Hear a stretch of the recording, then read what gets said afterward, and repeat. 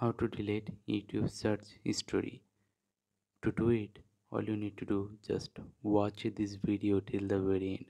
So first of all, you have to open your YouTube app, and here as you can see that I have searched so many items over here. So now I want to delete this search history.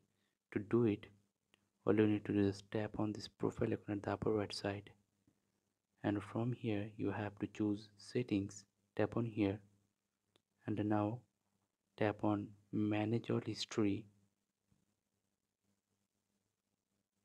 Now tap on this profile icon at the upper right side.